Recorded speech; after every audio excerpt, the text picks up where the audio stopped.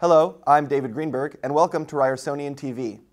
We're proud to bring to you a debate today between the RSU and the Canadian Federation of Students. In case you're not up to date on the latest developments, here's a summary of what you need to know. The CFS is a national organization representing more than 80 post-secondary student unions across Canada. Earlier this month, the RSU released a report evaluating its relationship with the CFS. The report was highly critical, listing several concerns to do with transparency, governance, and efficiency.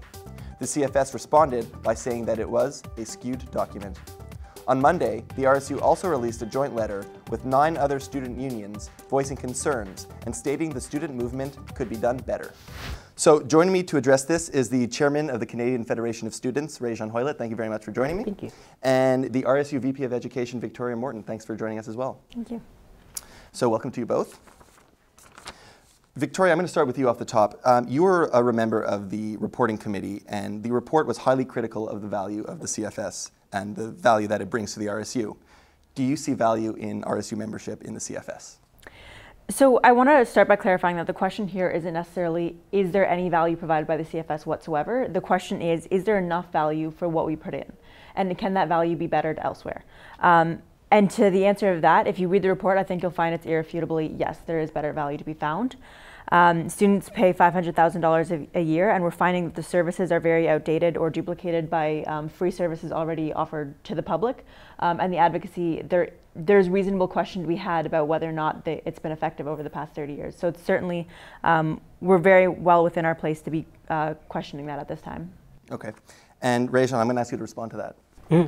I think that when we heard about the report and when we saw the meeting, when we saw the motion pass through the general meeting that talked about evaluating the services of the Federation, the campaigns of the Federation, we were really excited for an opportunity to be able to really engage in a conversation about the value of the Canadian Federation of Students, the value of the work that we do, and the work that we can be doing better to better represent our members. And I think that the report proved to be not an opportunity to have that discussion, or not an opportunity to be able to critically look at the work that the Federation is doing. There was a lot of really gross inconsistencies in the report, a lot of inaccurate information that seemed to back a premise of, well, the Federation is not doing the work that it's meant to be doing, or that it's not representing the students here at Ryerson, and therefore there is a need to be able to distance ourselves from the Federation. So I think we were hoping that the report served an opportunity to be able to actually have a conversation about the work that we were doing, and in some areas to be able to strengthen the work of the Federation, but I don't think that this report was that opportunity. So let me ask you this. The CFS's mandate is to fight the increase of tuition fees, but earlier this month it was announced that Ontario fees rose by 3%. Why should the RSU stay in the CFS? Yeah, students have proven to be remarkably effective when working together. In this past year, we've won things like the Ontario Student Grant. We've pushed this government to revisit how they're looking at student financial assistance because of campaigns that were run here on this campus, as well as across the province and across the country. We've pushed the Wynne government that has went from talking about defending tuition fee increases and talking about student financial assistance to thinking that they need to use the language of free education. And that's because of the work that students have been doing. That's because of the work that students united across the province and across the country have been doing. Okay, I'm going to ask Victoria to respond to that. You know, what can they be doing to do a better job, at least from the RSU's standpoint? To start, I would reply by saying that to credit the CFS exclusively or considerably for the 30% off or the new tuition framework announcement that Kathleen Wynne announced, is pretty inaccurate. I mean, there are other organizations that submitted policy proposals, and you can literally take paragraphs out of their proposal and see it in the government presentation, and that's like irrefutable evidence that that particular tactic has been working. Whereas it's very concerning that the CFS has essentially not changed the messaging or the tactics in 30 years, and through that we've seen not only students ignoring it, but the government. Okay, and I'm glad you mentioned students not knowing or you know, the importance of complex discussions. So I'm going to ask you, the RSU pays CFS about $500,000 annually for membership fees, which translates roughly to about, what, $17 a student. So it was also made clear in the report, in the RSU report, that many students don't even know what the CFS is. So who's to blame for this? For sure. So I want to start by saying that students not knowing about the CFS isn't a new issue, and it's certainly not a Ryerson exclusive issue. similar to what I just said about students being numb to the messaging. It's the same narrative, it's the same catchphrases, it's the same tactics with very little to show for it. And so for that reason, I think that's where students are they're numb to it, and by the same extension, so is the government. What's more than that is that I think students would always remember something that provided value to them. If an organization or a service or a product or whatever it is helps you, you remember it. But there's very little proof that the advocacy has been successful, the services very few people use or could be using better services. And for that reason, why would people remember it? All right, I'm gonna ask Rajean to jump in on this one. Do you agree with what Victoria just said? Yeah. I think that, well, first, it's really important to look at all of the work and the victories that students have been able to pull in the last year, in the last couple of years. I think that to say that we haven't seen tangible victories or tangible things that are impacting the way that students are living is like a gross misrepresentation of the work that's actually happening.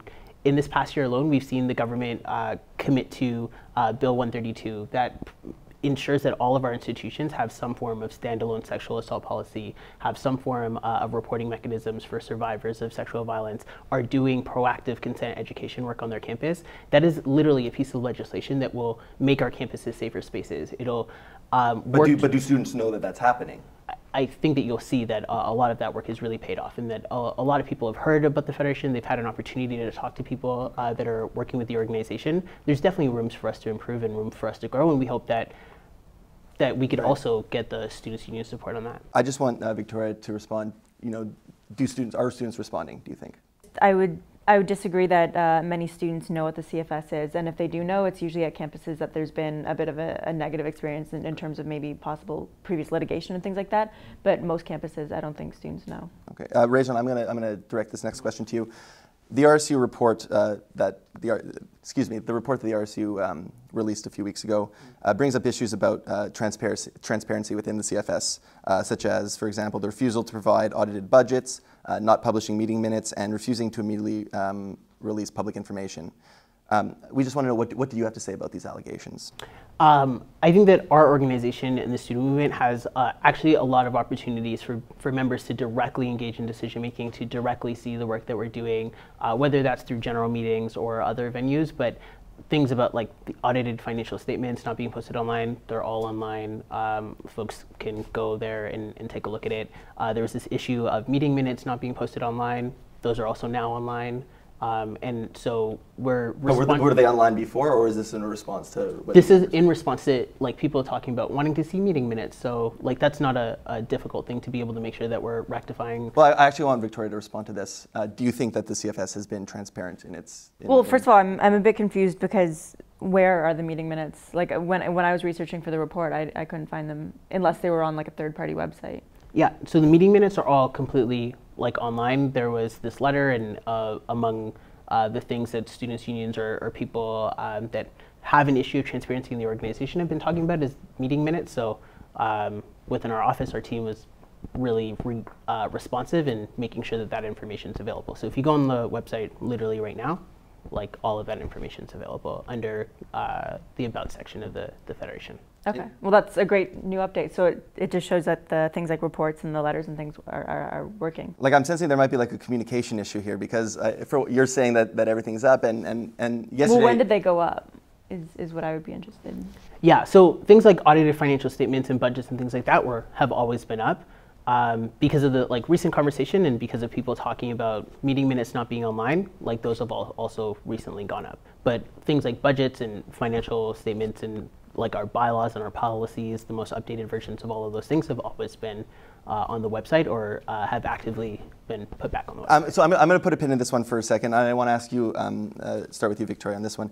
Support for the CFS is quite divided, but the CFS has supported the RSU several times in the past with initiatives like the Closing Gold Street, splitting tuition payments, things like that. Furthermore, CFS offers many equity initiatives which alternative groups like the CASA and they can't offer.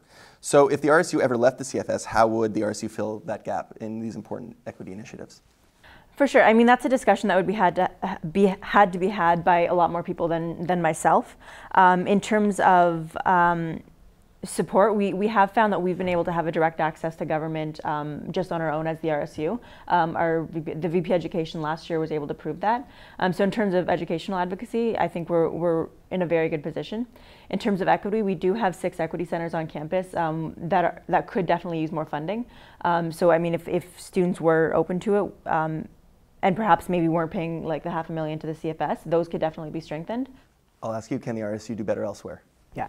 I kind of want to answer 2 parts of this question. It's been brought up that the Ryerson Students Union gives $500,000 to the Federation. Each individual student pays about $16 that goes to both the provincial, the Canadian Federation of Students Ontario, and the Canadian Federation of Students National. It's a combined $16 membership fee, and that's what students pay. Individual students are members of the Federation, not the Ryerson Students Union. Fair. That means that if students at Ryerson leave the Federation, the Ryerson Students Union does not absolve that money into their operating budget. The second part that I really want to touch on, I actually got involved in the Canadian Federation of Students. I got involved in equity work on this campus. I know that Ryerson has an incredible history of doing equity work. I worked at the Racialized Students Collective. I was the first coordinator of the Racialized Students Collective. I was the vice president of equity here. I know of a lot of the really important anti-oppression work that happens on this campus. That work only helps to complement and push students' goals further on a provincial and a national level. It's because of the work that we see happening at things like the Center for Women and Trans People with the Sexual Assault Survivor Support Line that has created the basis for us to be able to push for things like Bill 132. I don't think that they need to exist in place of each other, but I think that they both need to exist together. The next question I'll direct to you, Rajean, and I want to talk about unity, because the CFS is about unity and strength in numbers. But oftentimes when their own members try to leave, the CFS action suggests otherwise. The bylaws seem to make it extremely difficult for unions to leave, and in the past, over a dozen schools have made pushes to leave, and the CFS has fought them in and outside the courtroom, such as in the case of U of T, UVic, McGill, Guelph, and University of Ottawa, to name a few of them. So if unity is so important to the CFS, why are so many unions trying to leave? I can't speak specifically to each individual case at each students' union or each university as to why there's been conversations about leaving the Federation. What I can say is that this history of being a litigious organization is one that we've very successfully moved away from. Really? Because there seems to be a lot of ongoing or a lot of lawsuits in the past few years. We've resolved every single outstanding legal case, both provincially and nationally. Something that hasn't been reflected in the report, but also something that was given from us in our information for the report. So all of those legal matters that were outstanding are also taken care of. Right, so I want Victoria actually to respond to that. Then I think I want to just talk about my personal experience of going to CFS meetings and engaging with them. It's certainly a culture where if you express any sort of counter view, it's not, you risk kind of social repercussions at the conference and things like that, from dirty looks to comments to sneers, things like that. For example, at the last national general meeting, the audience, we had an MP come in, or a government official, and for a lobby session, and people chanted the MP out of the room, chanting shame at him and stuff, to the point where he left. And I asked, a follow-up question months later, asking so what's our relationship with that government official now? I mean, we kind of chased him out of a room. And after asking that question at the meeting, not only was I met with dirty looks and stuff, but I was given comments afterwards and things like that. So it's not exactly the organization that students who want to question the tactics and want to question the operations really feel safe to do so. And that's definitely an area we want to work on together, hopefully.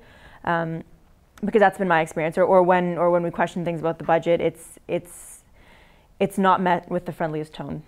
Is there a hostile environment at CFS meetings? So the Ryerson Students Union has been one of a handful of students' unions that have submitted a letter talking about reforms that they want to see within the organization.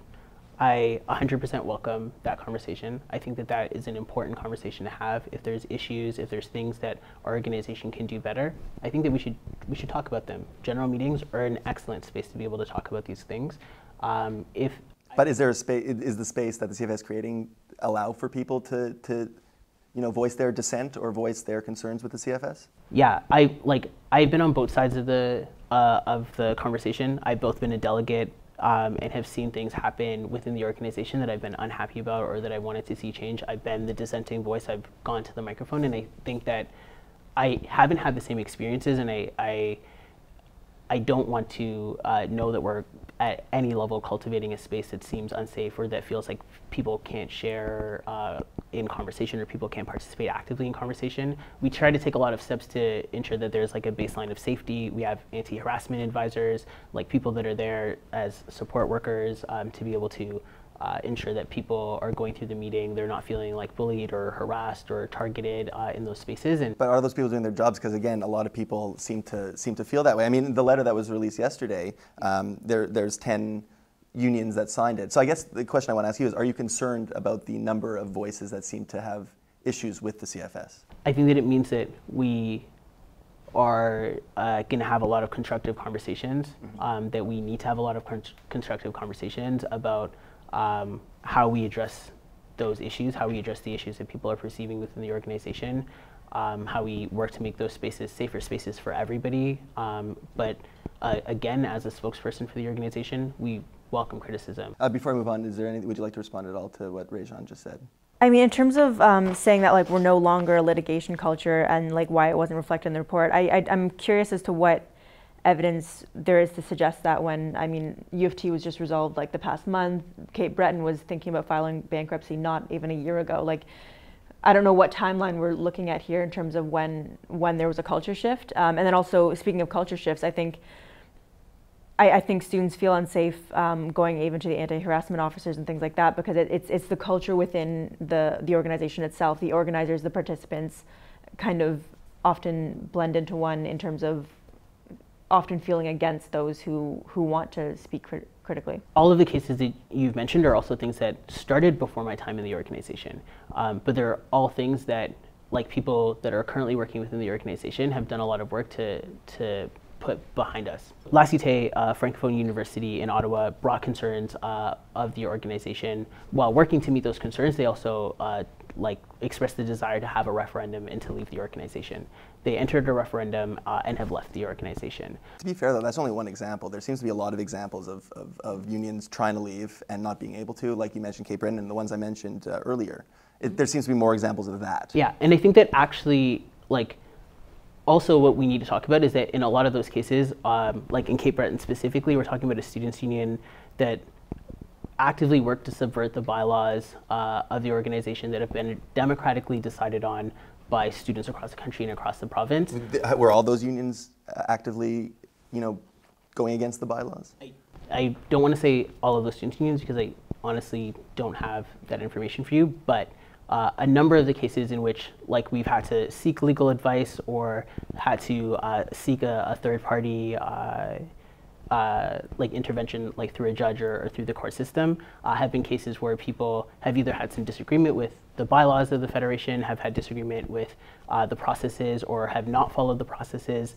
And I think it is important that we strive to hold the democratic processes that people have developed across the country, that students have talked about, that students have discussed the processes to join or leave an organization and what that looks like. And I think that it's important that we keep to those processes and work to uphold those bylaws. May I quickly respond Please. To that? Respond, and then I'm going to move on to the next question. For sure. I do just want to mention that it's not just some students that are saying the process to leave is too difficult. There have been at least two court systems in Canada that have recognized that certain provisions within it are either outdated or unnecessarily burdensome or against the charter, the Canadian rights. Are you referring to the Quebec one, I assume? In that? Yeah, Quebec. Okay. Quebec's Right. that U of T said the courts in that scenario said that it was outdated. When there are court systems that also say that the bylaws aren't right, that should be a huge red flag. And either way, the fact that there are so many student unions or students that have to engage in litigation, regardless of who starts it, that's a huge amount of student resources that are being wasted on that.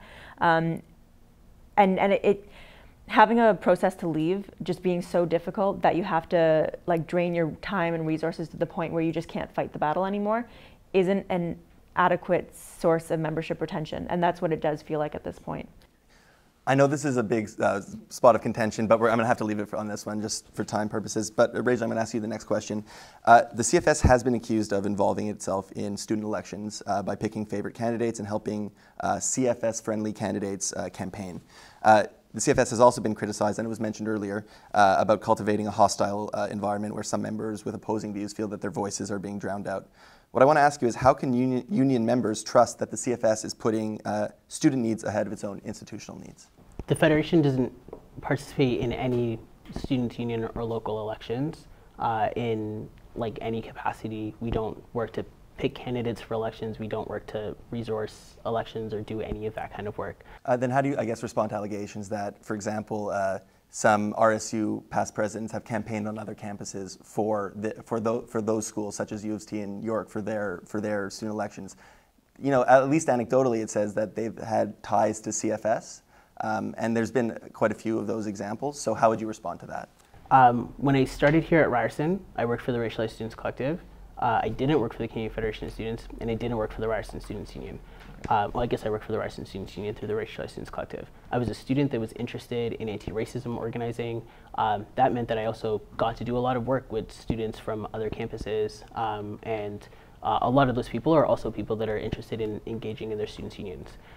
In the past, when I, like before getting involved at the Federation, have gone out to support or volunteer, that has always been in a friend capacity. I have a friend at the University of Toronto who's like running in an election and like is calling for volunteers actively on their Facebook.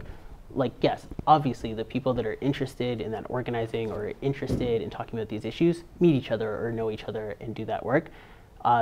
Has that work ever been facilitated through the Canadian Federation of Students? No. So Victoria, I'd like you to respond to that, please. We very carefully said in the report that it's key individuals that are very heavily connected to the CFS, not necessarily the CFS itself. I have no doubt that the Canadian Federation is not sending a top-down order for this to happen.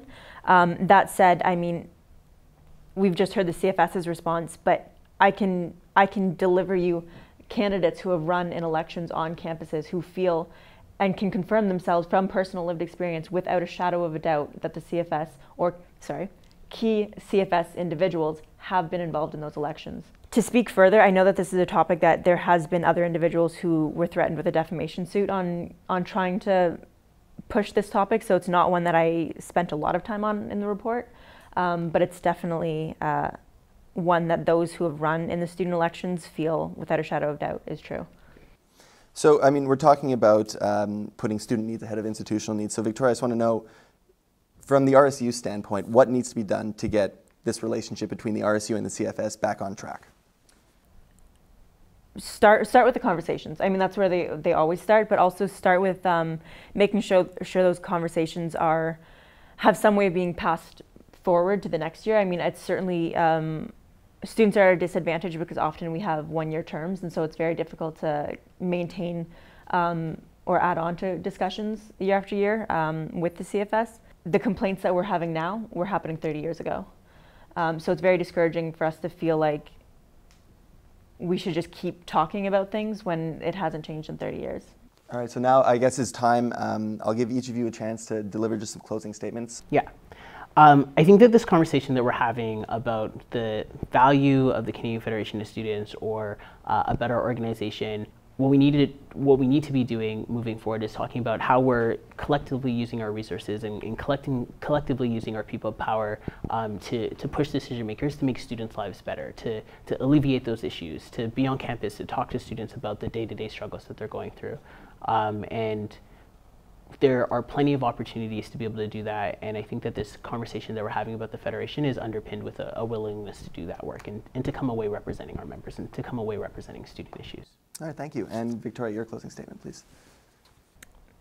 As we've talked about today, we know that this year is a very crucial year for tuition fees with that new tuition framework. But if you look at the history of the CFS and the campaign that we're running, the Fight the Fees campaign, compared to previous campaigns before it, it's so strikingly similar. And I can't, in good faith, put our resources into this campaign or the work that's currently being done when it hasn't proved itself successful in 30 years.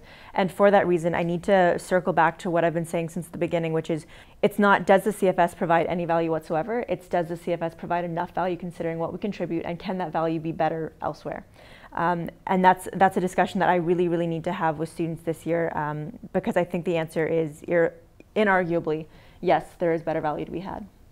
Victoria Morton, RSU VP Education. Rajean Hoilett, spokesperson for the CFS, thank you so much, both of you, for joining us today.